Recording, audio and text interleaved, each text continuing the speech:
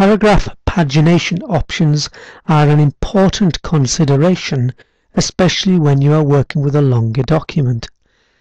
I've opened a document here and put in some random text, as you can see, and I've also added some paragraph spacing so we can see things a little bit clearer. Just to remind you, paragraph spacing is Format, Paragraphs. On the Indents and Spacing tab, we can dial up the spacing that we want to work with here, and I've put in 6 points after each paragraph. So it makes it easy to see the spacing between the paragraphs. It makes it easy to determine where each paragraph begins and ends. So as I scroll this document down towards the bottom of the page, towards the page break, there's our page break. Incidentally, if I just double click there, you can see the page break disappears and it reverts to a line. This is useful if you want to save a little bit of space on your computer. I don't mean memory space, I mean it's just physical space on what you can see on the document. I like that open though. It sort of hides the margins and hides the white space.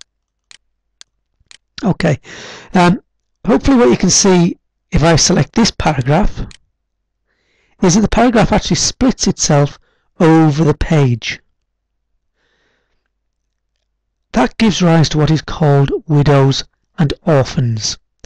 Widows and orphans are the terminology used to describe this kind of effect where one line of a paragraph is either left by itself at the top of a page, that's a widow, so this line here is called a widow, or if it was the other way around and the first line was left at the bottom of the page, then that would be called an orphan.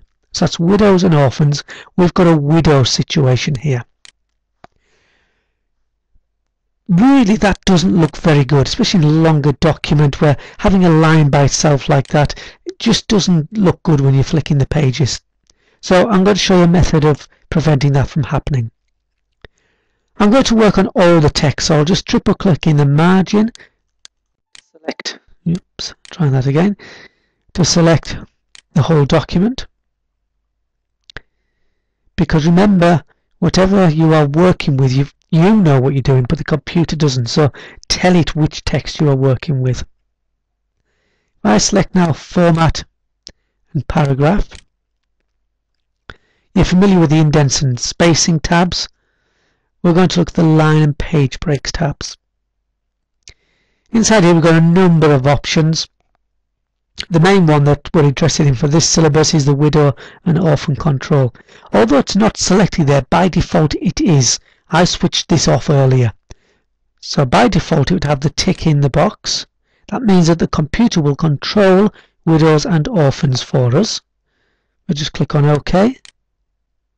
Now let's see if we can see the effect there. We'll scroll down to the bottom of the page where the page break was. We can see the computer's organised itself, so we've got a full paragraph at the bottom of that page and a full paragraph at the top of the second page. The widows and orphans have been controlled. You might select the whole document again and go back into that option dialog box, Format, Paragraph, Line and Page Breaks. That was the widow and orphan control. There are other features here that strictly aren't in the syllabus. Remember, you can always look things up by using the help feature. Couple of things very quickly though, just to give you a feel for what they do. Keep lines together will keep not just the first line or the last line of the paragraph, the widow and the orphan, but it will keep a whole paragraph together. If you had a paragraph with 20 lines, it would make sure that all 20 lines were on the same page. The Keep with Next option is quite useful. If you've got two paragraphs of text that you know you always want to keep together on the same page, then you can select those two paragraphs of text and click on Keep with Next, and that will make sure that those two paragraphs will never have a page break between them. And another useful feature is page break before. That will mean that wherever that paragraph is, the computer will put a page break just in front of that paragraph. So there's some really useful pagination effects there.